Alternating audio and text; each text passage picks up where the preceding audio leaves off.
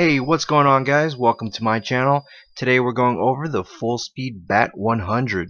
This is a one cell powered brushless micro, and it has basically all the same things its larger brethren has, most notably an F3 flight controller, FPV setup, ESCs, the whole 9 yards. I've flown a few brushed micros in the past and they were pretty fun, but I just was never really satisfied with the way that they performed. So it will be interesting to see how the Bat compares to comparable micros with brushed motors like the QX100 or LT105. For the Bat100, GearBest only offers the plug-and-play version, so you're going to have to use your own receiver. But just in case you're looking for a bind and fly, other stores do offer the BNF with your typical receivers like FlySky, DSMX, and FrSky. When you first take it out of the box, I think you'll definitely notice how light it is. This thing is incredibly light. Let's see how much it weighs.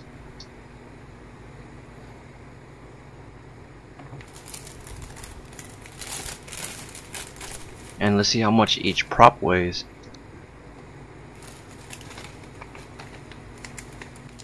And the battery.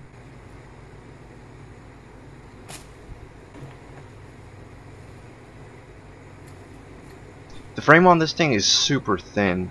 I measured the bottom plate and it came out to be 1.5 millimeters thick, and the top plate was just 1 millimeter. Normally I would like to have at least 2 millimeters for the bottom plate, but because the total weight of the Bat100 is so low, I would think it would be able to handle light speed crashes just fine. Just keep in mind, nothing is unbreakable. I still think if you hit something at full speed, especially if you hit it at an angle where one of the arms takes the brunt of the impact, I think it will still snap. The micro arrives fully built and is FPV ready. You just need to install your own receiver, which is very easy to do. If you've ever soldered anything before, you should be fine. The pads have plenty of room in between each other, so it's almost hard to mess up. Depending on your receiver, you'll either use the 5 volt or 3.3 volt pads, and then there is the ground and signal, which would be the same for most if not all receivers. Alright, so let's go over some of the hardware, starting with the camera. Seated on a 3D printed mount using some double-sided tape at about a 20-degree angle is a 600 TVL CMOS camera that is switchable between NTSC and PAL video modes. 25 milliwatt VTX with dipole antenna is attached to the back of the camera and supports up to 48 channels. The camera does move around a little bit, so you might want to reapply with some stronger double-sided tape, or maybe use some hot glue so it doesn't move around. Otherwise, you may experience some jello in your video, and nobody wants that. The picture quality was decent. It's about what you would expect out of a micro CMOS camera. Not the best when it comes to detail, but that's really what you would expect out of these cameras, at least from all the micros that I've tested. The picture was bright, but then again, it was sunny out. As far as the 25 milliwatt VTX goes, the reception was actually really good. Even with obstructions in the way, I noticed very little noise. And this was from me flying from inside the house. I did change the OSD readouts from what it came with stock. It was just a little too cluttered. Things like artificial horizon. At first I thought it was cool having these lines moving with your quad. It kind of makes you feel like you're in a cockpit. But in all honesty, it's more of a distraction than anything. I mean, it's slow to react to your stick movements. It's really just not ideal for mini or micro drones. Your attention should be more focused on not crashing, and depending on where you're flying, you normally don't have that much time to be looking around at different readouts. Sometimes even a quick glance can get you in trouble and cause you to crash. There are no metal screws here. The Bat100 uses all plastic screws and standoffs to keep the weight down to an absolute minimum. With the top plate off, you have access to the teeny 1S stack, which is comprised of a 1S powered Omnibus F3 flight controller and a 4-in-1 6-amp ESC. It is BL Heli S, so it's capable of running one shot all the way up to D-Shot 600. Both boards can be ran at 8K. You just need to adjust some of the settings so that the CPU load stays under 35%. And I will show what needs to be tweaked in Betaflight a little bit later. Check out some of these different size flight controllers from 32mm all the way down to just 20mm. The Bat uses a 20mm board with 16mm mounting holes, which I think is the smallest brushless F3 board. You can see here I already have my receiver installed. The only other connection here is for the FPV setup, which is on the right side of the board. There is also the buzzer, but that's connected to the bottom side of the board. As for the ESC and power connections, this flight controller uses a 6-pin JST connector, which does a nice job of keeping it nice and clean. The motors powering this micro are some 0705 bearing-free brushless motors, and they are rated at 15,000 kV. You can see a lot of motors having these high kV numbers because they really need to get their RPMs up in order to be able to produce sufficient power. Because motors don't have bearings, I've heard people complaining that they do get a little noisy, but there is a new version of this quadcopter out, and the motors that it uses will have bearings. They are reported to be smoother and have an increase in power, so make sure you get the new one, which should be the one with blue motors. Alright, so this is the battery that comes with this quad. Unfortunately, the connector that it uses kind of makes this battery proprietary. You can't really use other batteries unless you modify the connector. Plus, for most people and even hobbyists, they probably don't have a charging cable that matches up with this connector. It's just not very common. I didn't have one either, so I decided to fab one up real quick. All I did was use the first two pins here and connect it to an XT60. For sure, this is not the safest way. You definitely need to be cautious when plugging in to charge, because you can very easily plug it in backwards and have a real mess on your hands. I've labeled my battery as an added precaution, but still, it always pays to double check.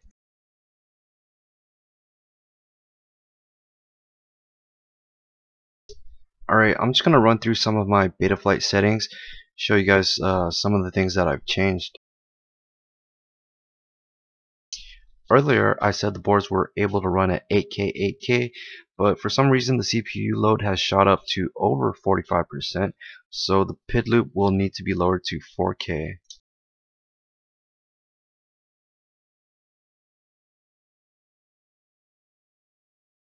For the other features section, I disabled everything except for OSD and air mode. There is no current sensor, so disable this. Here you can see that I am using a switch to ARM, and that is set to auxiliary 1, which is channel 5, and then I have horizon set to position 2 of channel 6, and the buzzer to position 3 on the same switch. And finally, let's see how this thing flies. I'm going to start off with some line of sight footage and then move over to FPV.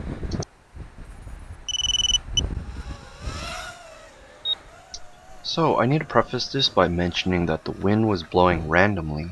It was calm for a bit and then windy for a bit. You can definitely feel the gusts influencing the way the bat flies. That's one of the drawbacks of having a 30-gram quadcopter.